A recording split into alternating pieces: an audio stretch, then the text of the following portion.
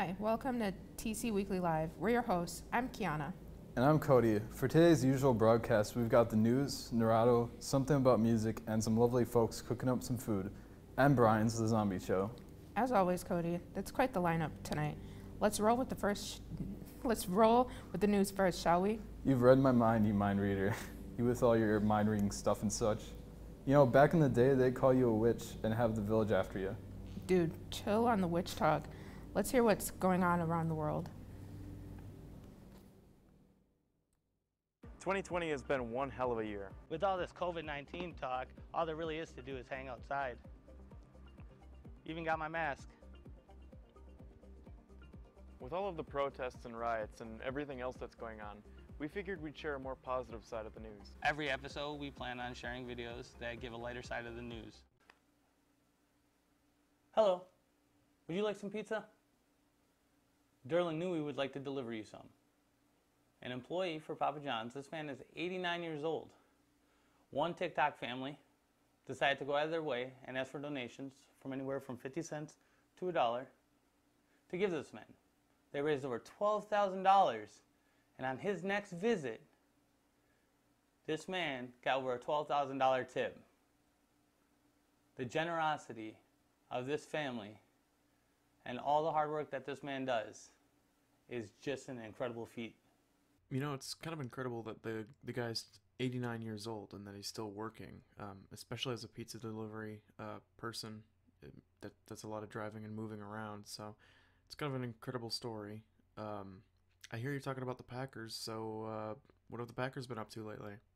Well, Dex, I'm glad you mentioned the Packers because today on our show we have a special guest, number 4, Brett Favre. Say hi, Brett. Now, I have a few questions for you, Brett. Do we defeat the Vikings? That's right, two-headed Viking pack of dragon. Yeah, we did. Knocked them out of the ballpark. Did we defeat the Lions? You gosh darn right we did.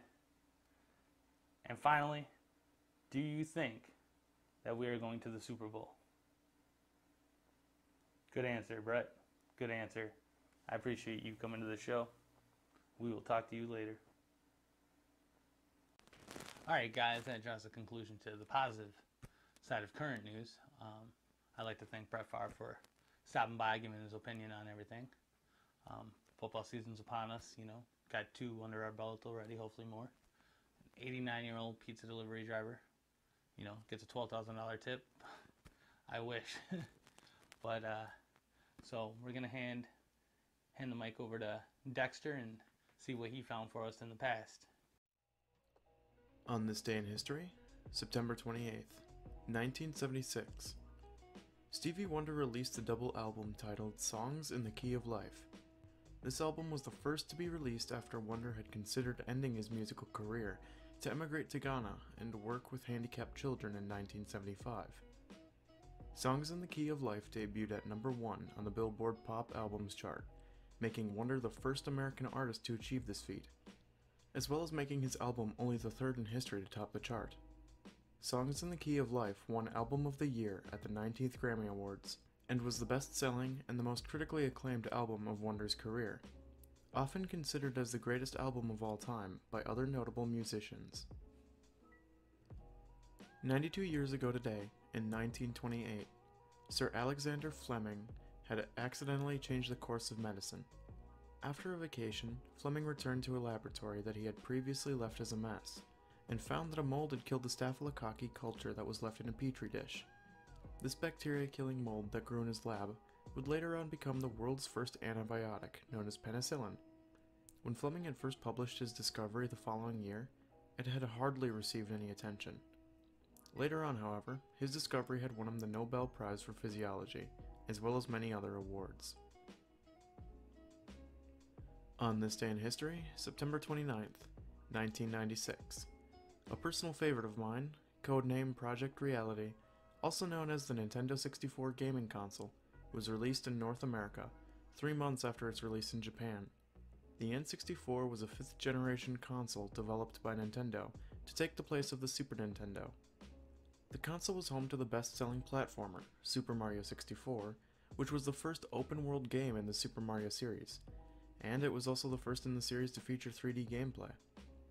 The Nintendo 64 had nearly 33 million purchases at the time, and was the last major home console to use the ROM cartridge as its primary storage format, until the Nintendo Switch, which was released in 2017.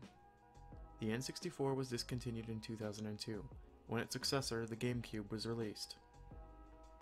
And lastly, in 1954, The Catch by Willie Mays. The New York Giants center fielder made what is regarded as the greatest catch ever made in the history of baseball. With his back turned to home plate, he chased after a ball hit by a Cleveland Indians player in the first game of the World Series.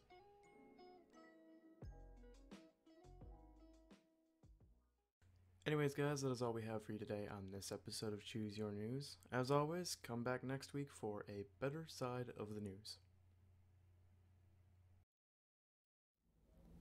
Huh, didn't know that was a thing. What thing? Dude, you weren't even paying attention. You just sat there and stared at the floor guy with cold eyes. Oh, Kiana, such a comedian. Yeah, whatever. Anyways, next up is Naruto. Let's check out what Sam has for us. Let's hope he keeps us entertained or, Sam, you know what will happen. Dude, you can't threaten another student. Why do video game movies suck? Honestly, there hasn't been a single video game movie that is an absolute beast of a film. Typically, every video game movie is either a fun little romp to watch with your friends, or the movies are just awful. And trust me, majority of these movies are just awful. My name's Sam, and welcome to Naruto. We'll all rant about my opinions on storytelling elements in TV shows, games, movies, and even anime. Today I'm going to be going over why I think video game movies often suck. Video games, you love them, and you love to play them, or watch them. Over the years, the idea of turning a video game into a movie is such a crazy idea. On paper, it sounds simple. Take all the story cutscenes and gameplay and just transfer that to film. Easy to do, sure. Majority of storyboarding, script work, and soundtrack, and maybe even casting is already done for you. But all this has a catch. Not only do you have to work with producers who possibly never played said game, who have a say with what happens in the movie, you have to be able to pitch it to someone. And you have to be able to afford the game's licensing/IP, which can cost you millions. So, why do these movies suck? Well, to be honest, it's the people that have been handling them now and the people that have handled them in the past. Those guys ruined it for us.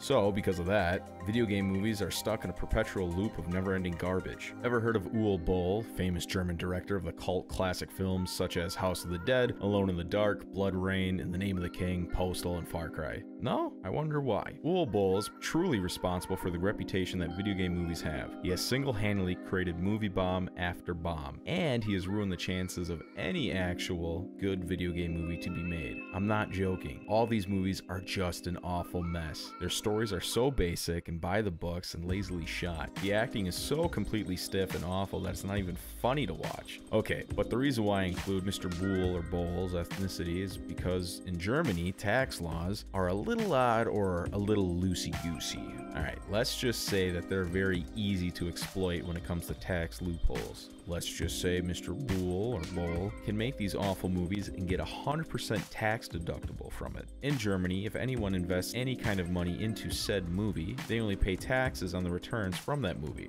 This is where things get muddy. Check this out, lads. All Mr. Bool or Boll has to do is ask for more money than he actually needs to make the movie. He makes the movie cheaper, have it flop for obvious reasons, and anyone who had invested said money won't have to pay any taxes on it because the movie isn't making enough money for the government to chime in. Clever, but totally illegal. Since Mr. Bool's movies are based on smaller games, their licenses/IPs shouldn't be as expensive as more popular games like GTA or Halo. Casting is going to be pretty simple since you can pick up most B-list actors and probably pick up some college interns to whip up a lazy script, and boom, profit. The byproduct of Mr. Bool's actions has ruined the chances for more video game movies to be made. In some cases, video game movies have changed a few details from the original work for some reasons, often in hopes to better the original source material. Let me tell you that the Doom movies have been beaten over the head with this. Doom 2005 and Doom Annihilation completely steer away from Doom's quote-unquote plot. Do you happen to know Doom's plot? How about I refresh your memory? It's about a guy who lost his pet bunny Daisy to some demons, and now he's killing every demon in his path. Sprinkle some cult worship plot here and there, and hell on Mars and Earth, and boom, that's Doom. What do these movies do? Well, Doom 2005 is on Mars, with Martians that have a gene that would give them superpowers, and depending on if they were a good guy or not, would either turn them into an abomination or just look normal but have powers.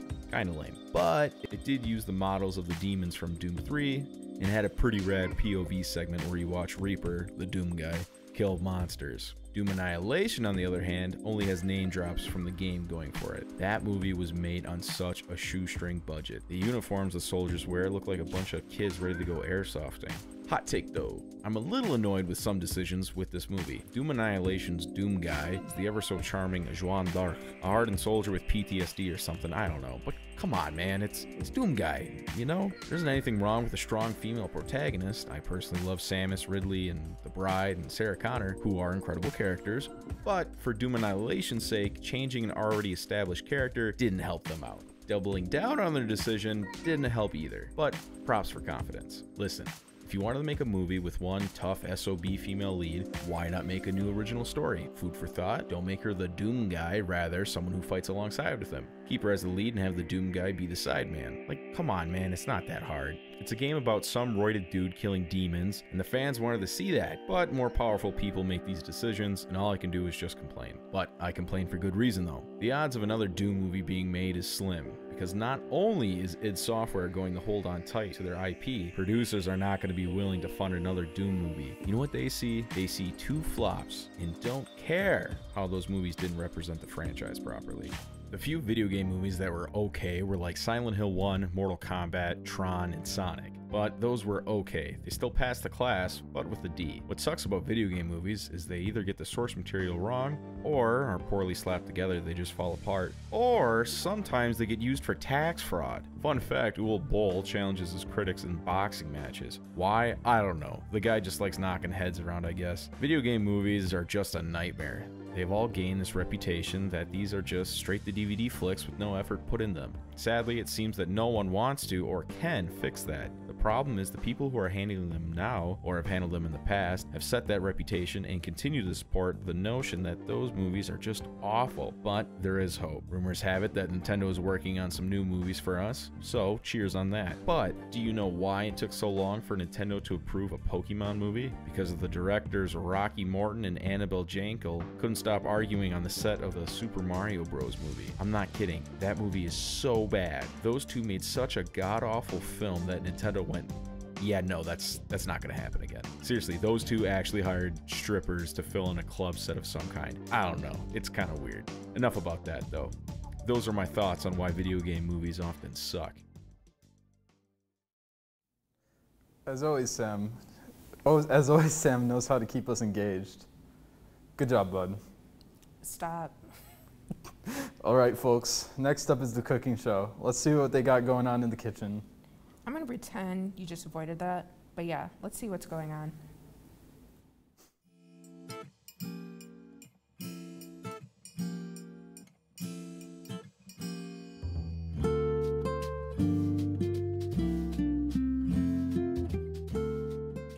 Hi, I'm Maddie, Hi, my name is Kiana. and this is the cooking show. Today we're gonna be making pizza. What you'll need for the sauce is tomato paste, tomato sauce, oregano, Italian seasoning, garlic powder, onion powder, garlic salt, and pepper.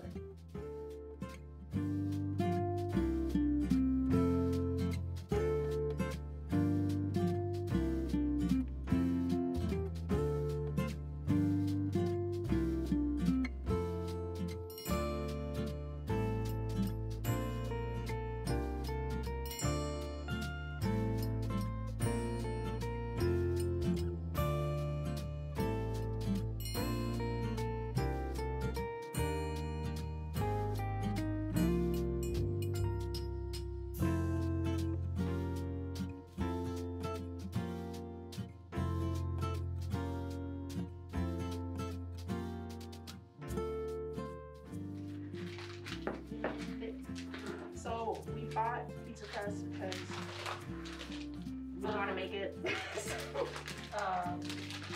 Otherwise, you can use a dry baker to make the crust.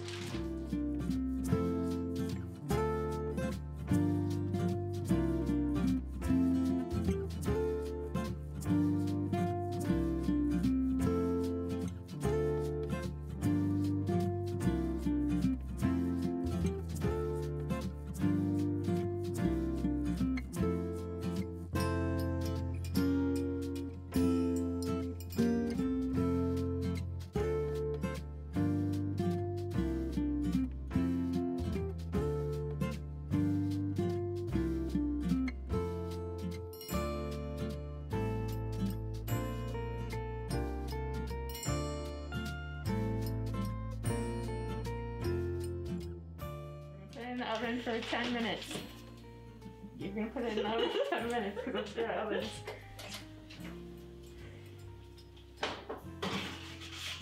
I don't get why you're scared of ovens. We're gonna get chopped. Chopped out of the oven. We've waited a little bit because to cool down, and now we're gonna try it.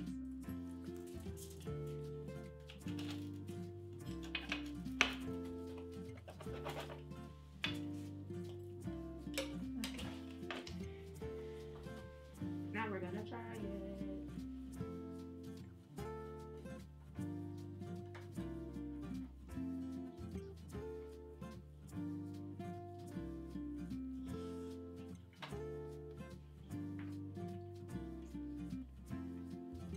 This is actually pretty good. 9 out of 10. 9.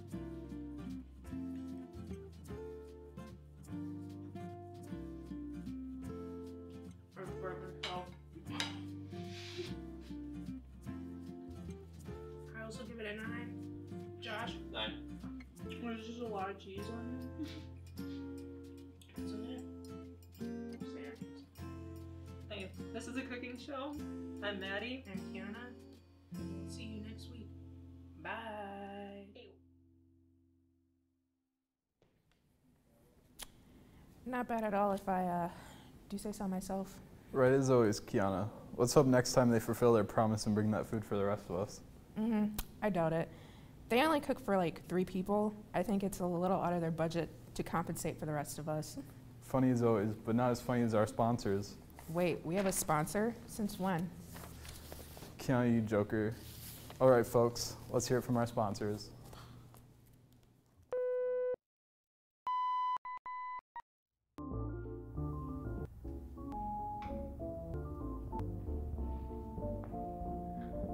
Hi, my name's Sam. You might recognize me from my cult classic show, Naruto. And you might be curious, how do I use copyrighted material in my videos? Well, it's pretty easy. For $9.99 a week, I can teach you how to make copyright bots go crazy. It's pretty easy, actually. Check this out. Take any song you want, throw in my lovely filter over it, and the bots won't even know what. If you like stealing material, well, I'm your guy. You can call me at whatever you want, I don't know. Tell me where you live, your social security number, how many windows you have in your house, and I'll stop by and teach you how to do this, okay? Hi. Okay. Well, whew.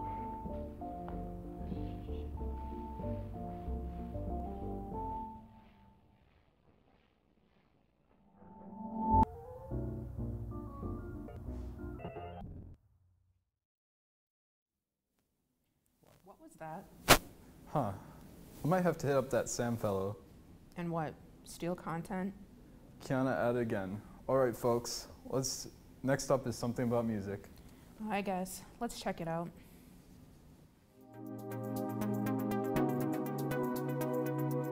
Hello, and welcome to Something About Music, the show where we take sounds from everyday things and environments and process it into music. Today we are going to be focusing on vocal sounds.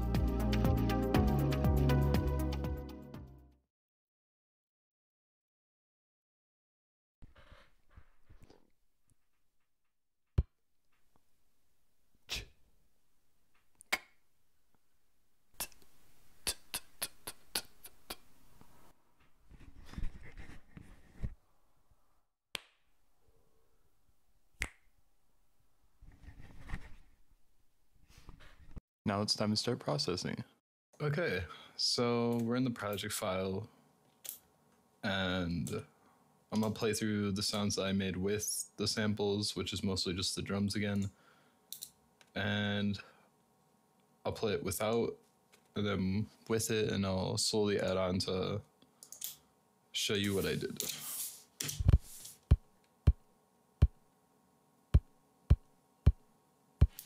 Okay. So let's add an EQ, the EQ that I added right here.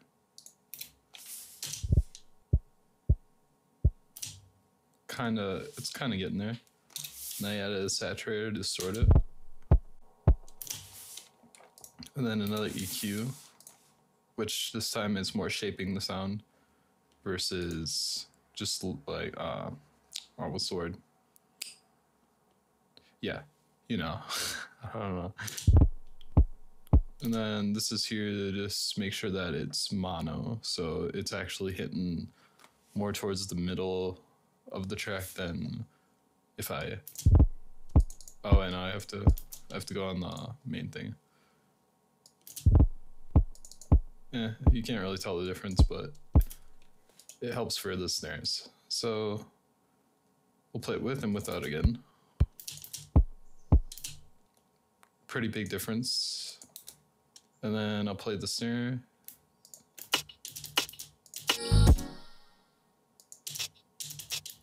I have that, and then that one, which, let me see if I can get it. Oh yeah, it's just the k, so. Oh yeah, I'm pitched up. And yeah, there's not much to this. It's mainly getting it to blend with each other, which I think I did. And in the end, the drum beat sounds like this.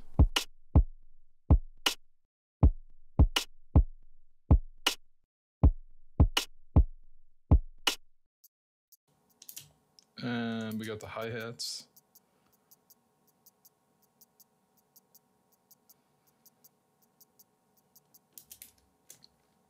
And yeah, otherwise, I mean, I can go up here actually and show you.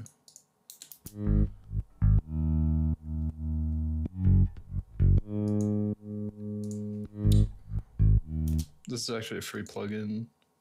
Pretty good bass guitar plugin. Massive, it's an E-piano, or a Rhodes, I don't know.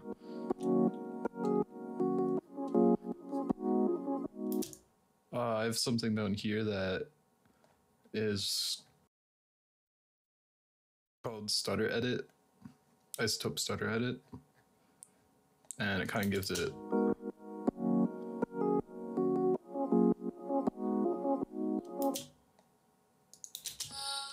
oh no, I don't have it applied to that one. And then I have a piano up here.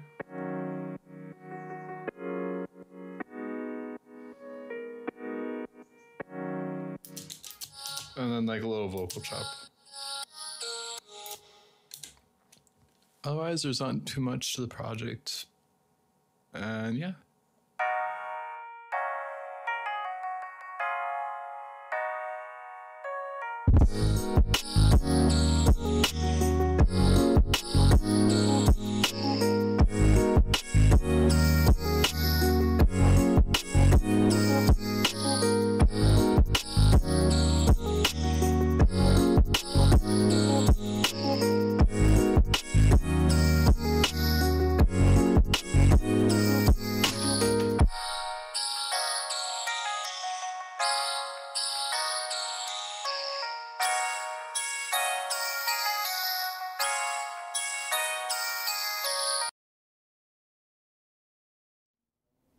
Quite the banger, huh, Cody?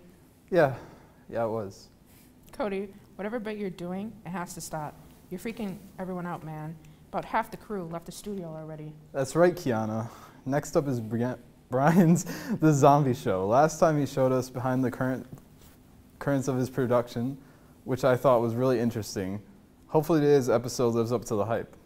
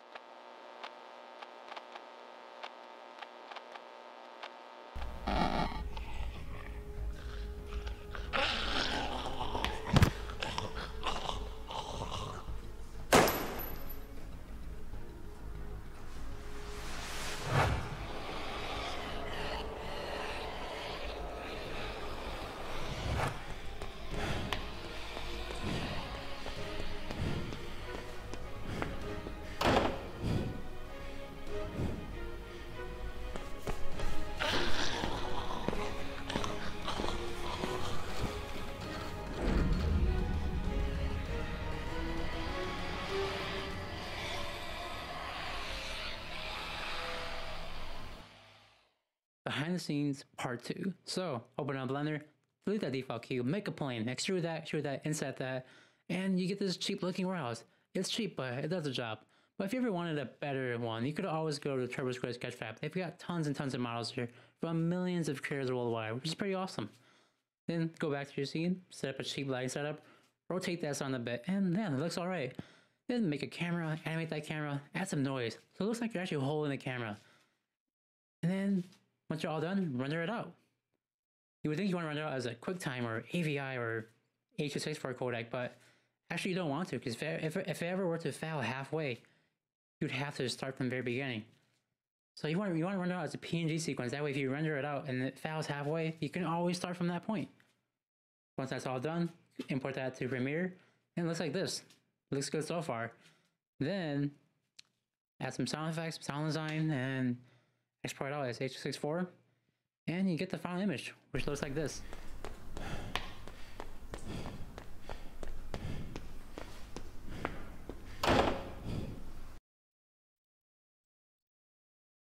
Well, I guess that's it for today's episode of To Be Determined. It sure is, Kiana. Make sure to tune in our next broadcast. It's our season finale. For sure, Cody. Again, we've been your hosts, and we'll see you guys next time. Stay safe and stay alert, guys.